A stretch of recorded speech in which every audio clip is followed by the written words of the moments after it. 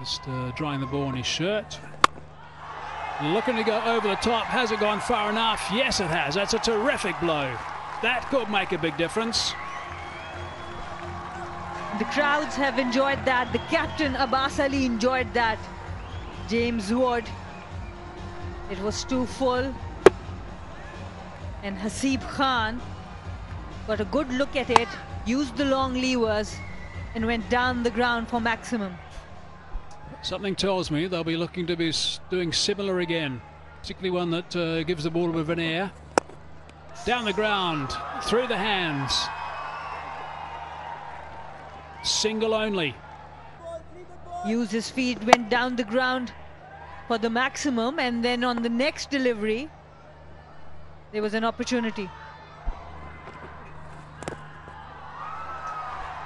Bottom edge is fine, but hasn't gone very far. They'll be looking to get 4 runs, I would think, off the next 2 deliveries. That's a straight drive. Should be only 1, though.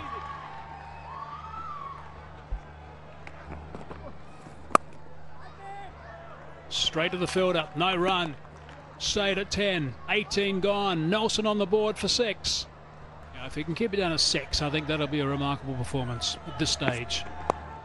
Oh, that's a clever shot. That's a very clever shot indeed. Considering the fact that he was anticipating it to be straighter and at the body and looked to go leg side initially and had to alter and go offside, that's a fine stroke. Hasib Khan is playing a beautiful innings. Just look at that. He moved across the stumps to the offside, used that ramp really well. Almost hit the maximum, but it landed inside, so just 4 runs added. Nothing off the previous delivery. Slow ball again. It's hit up beautifully. Hit up very hard indeed. That's good fielding. Can they come back for the second? Yep. Good running. Excellent fielding there. It was hit really hard. The crowd is backing the Mardan Warriors, it seems. It was shot, there to be hit, pulled really well. Fine leg inside the circle. Third man is back. He's hit that high. Could be out, should be out. Isn't out. And 4 runs. And you can see the frustration. Arbaz Khan, who batted well, but this time couldn't hold onto the catch.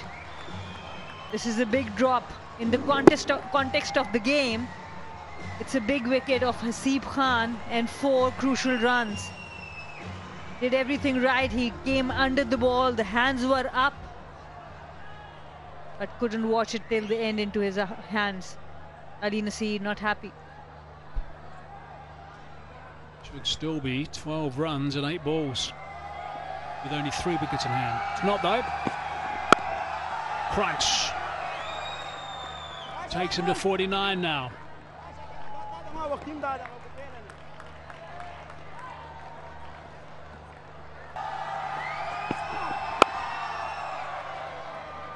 Just the one.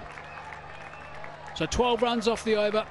Unfortunately, a catch going down for the Hunters. 123 for 6.